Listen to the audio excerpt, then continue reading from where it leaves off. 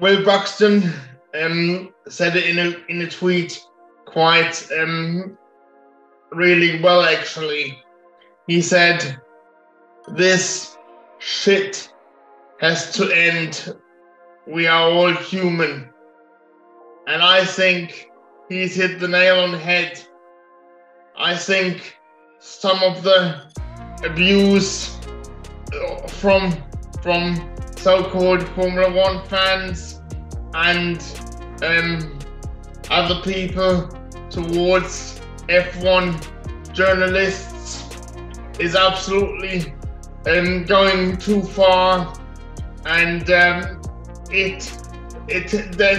definitely no place for tweets that he has received, and that's not only the tweets that he's received. A lot of other F1 journalists keep on getting messages like this on social media. It's okay to disagree with somebody, but when it goes as far as it it definitely has gone too far.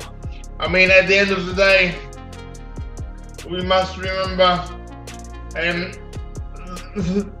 that people like Will Buxton only do their jobs, and you know, the F1 investigation is still ongoing, and they are only reporting, they are paid for reporting on it.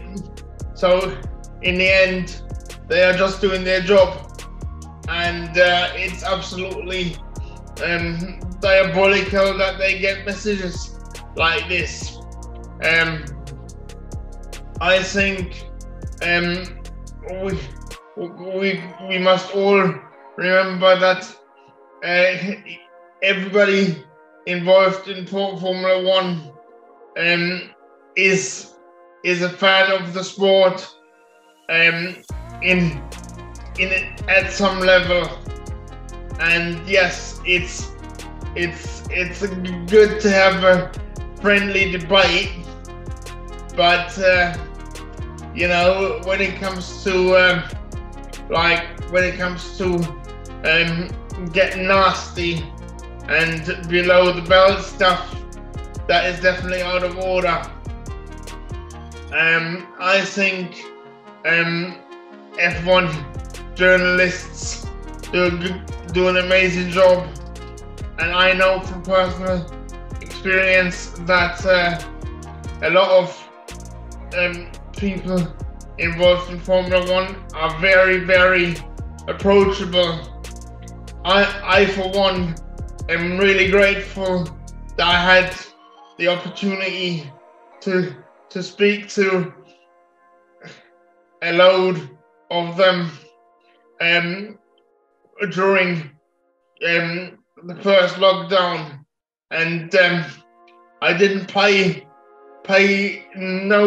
nobody nothing. They gave me their own time, and I don't take this for granted. So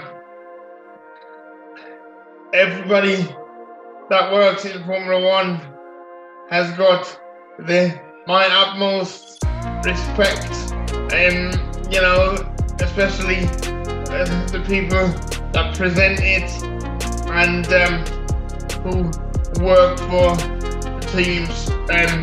We must all remember that it's a sport at the end of the day.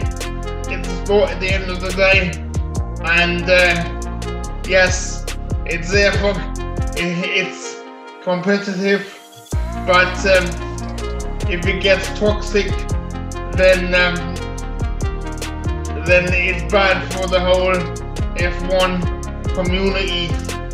This is just what I'm thinking. Let me know what you guys think in the comment section below. cheers for watching.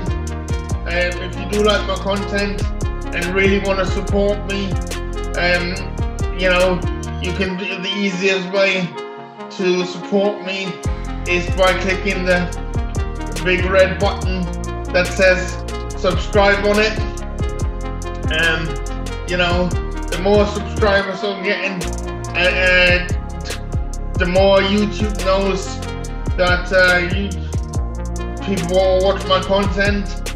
And also, if you wouldn't mind liking this video and commenting with your opinion, that would be much appreciated as well. Can we get 2,000 subscribers by the end of 2022, please? That would be amazing, and I know we can do it. All right. See you later, guys. Bye. Cheers for watching.